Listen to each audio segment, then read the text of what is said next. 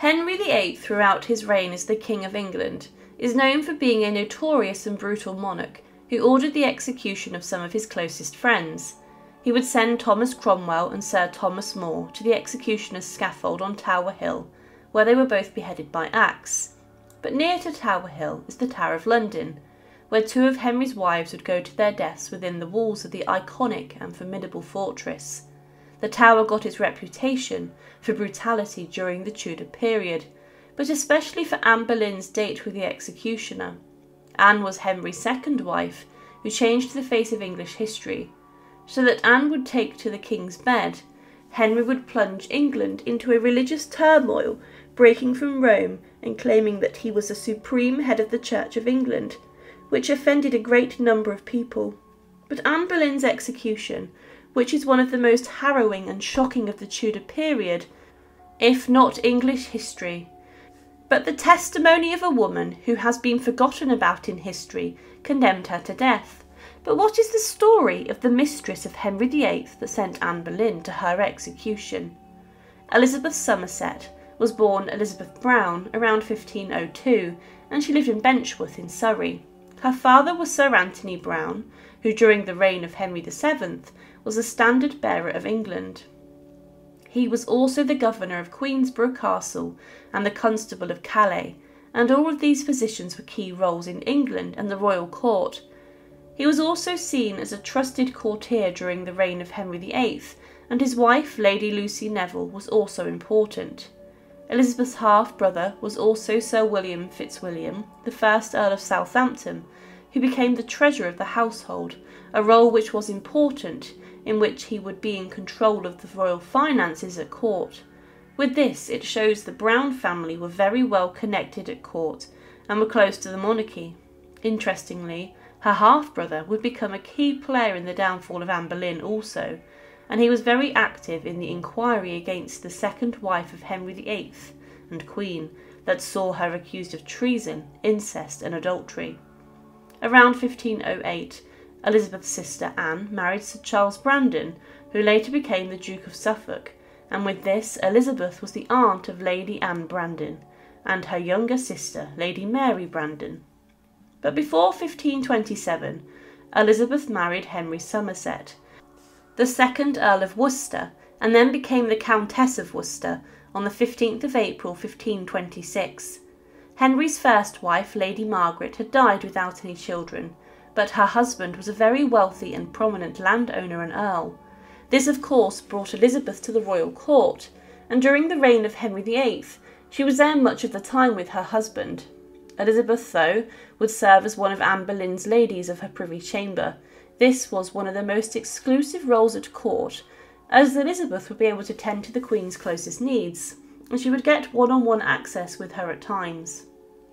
Elizabeth Somerset was close to Anne Boleyn, and they would confide in each other, and following Anne's coronation, a huge feast was held. To solidify her status as well, though, Elizabeth Somerset stood to the direct left and next to the Queen, and as her lady-in-waiting, Elizabeth's duties during this huge occasion was to hold a fine cloth in front of the Queen's face when she wanted to spy out dinner, and she would wipe her face. Throughout her time as Queen of England, Elizabeth spent much of her time by Anne's side, and because of how close she was to the Queen, it's likely also that Elizabeth knew about the secrets of her and Henry VIII's marriage. Elizabeth would probably talk about the King and Queen's bedroom antics with the Queen, and because of this, she was privy to very important information. However, what is also interesting is that there were rumours that Elizabeth Somerset, the Countess of Worcester, despite being close to Anne Boleyn, was a royal mistress who slept with Henry VIII. Henry did have a number of mistresses, including Mary Boleyn, the sister of his future second wife, and it was claimed that he had many illegitimate children with these women. One, Henry Fitzroy, would be almost treated like the heir to the throne before his premature death. But the king's lust for women, especially the ladies-in-waiting of his wives, led to him having a disastrous love life, but sleeping with the king was encouraged by many husbands of women at court. Some husbands were happy if the king took a shine to their wives, as they would then believe they would get rewarded and favour from the king through their wives sleeping with him. As mentioned, There were allegations that Elizabeth did sleep with the king, either before or during his marriage to Anne, but this would have definitely interfered with their relationship. However, to show how close she was to Anne, Elizabeth secretly borrowed £100 from the Queen, and this was never repaid, even when Anne was imprisoned inside the Tower of London. There was also records of another payment made on the 4th of February 1530 by the King's personal funds for a midwife for the Countess of Worcester, and this was probably arranged by Anne Boleyn. However, because the pair were very close, this also meant that when Anne Boleyn fell from grace, there was danger that Elizabeth Somerset could fall with her. But this isn't what happened, and instead it's believed that Elizabeth Somerset, to possibly save her own skin, turned against Anne the Queen and her close friend. It has been said that, as Anne's lady-in-waiting and close confidant, that she would have been aware of any misdemeanour or affair, and might have been complicit with other adulterous acts.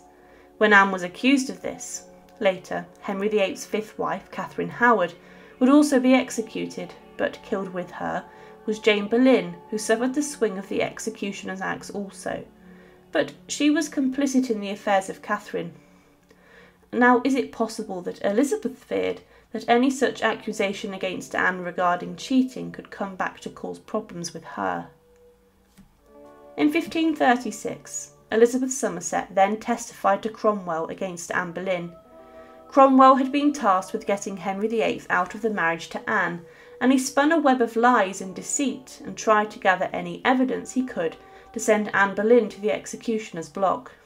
Elizabeth Somerset gave Cromwell what he needed, and she said that Anne Boleyn had engaged in numerous adulterous affairs and acts with a handful of men, including Mark Smeaton, Henry Norris, a prominent courtier, and also her own brother, George Boleyn. The accusations against Anne highlighted that one of the king's privy councillors and her sister, as in Elizabeth, had observed the adulterous affairs. Elizabeth's brother, as mentioned, spoke out against Anne, and she encouraged him to look and interrogate Mark Smeaton and the Queen's own brother. It was said, Elizabeth said, "I must not forget to tell you what seems to me to be the worst thing, which is often her brother has carnal knowledge of her in bed," meaning Elizabeth accused Anne of incest with George, her brother. These accusations made by Elizabeth Somerset led to Anne Boleyn's downfall, and this was exactly what Thomas Cromwell wanted and needed. He had the evidence to charge Anne of the crimes that would result in her death. It's considered today that these charges and accusations are false, and that Anne was the victim of lies. But what is strange is that Elizabeth was considered the all-knowing lady-in-waiting that turned against her. It's possible she had been manipulated by her brother, or by testifying against her former mistress, that she was promised further advancement and wealth by Cromwell. The once close friends were no more. And there were other accusers, but Elizabeth was considered as the first ground, and the most important one when charges were raised against Anne. During the downfall of Anne Boleyn, Elizabeth was pregnant with another child, and the Queen even became concerned about the fate of this child while she was imprisoned in the Tower of London. It's likely she did not know Elizabeth spoke against her, but she is said much lamented my lady, or Worcester, because that her child did not stir in her body. But that year, Elizabeth would give birth to a daughter who was named Anne in honour of Anne Boleyn, who remained in prison before she was brought to the executioner's scaffold in Tower Green. However, in 1565, Elizabeth Somerset died. She would live to see the daughter of Anne Boleyn, Elizabeth I, reign over the country, and it's not known if she had a relationship with the Queen in any regard. She was buried in Chepstow, in Monmouthshire, in Wales, and she left behind 4 sons and 4 daughters on record, but it's believed that she had 2 more children, meaning she had in total 10. Her firstborn daughter Anne would go on to marry Thomas Percy, the 7th Earl of Northumberland, and her first son would become the 3rd Earl of Worcester. However, Elizabeth Somerset, the Countess of Worcester, for some reason turned against her close friend Anne Boleyn. She may have done this to protect herself from any accusations of danger, and she may have also done this as she was persuaded to do so by her brother, who was very vocal against her. It's not known her motives behind this, but she's also considered to have been one of Henry VIII's mistresses and women who slept with the infamous six-wifed King of England. Today, Elizabeth Somerset is an interesting figure whose testimony and evidence led to one of the most infamous executions in English history, with the Queen of England and wife of Henry VIII losing her head to a French swordsman inside the Tower of London. Thank you for watching, and to support, please subscribe to Her Remarkable History. Thank you.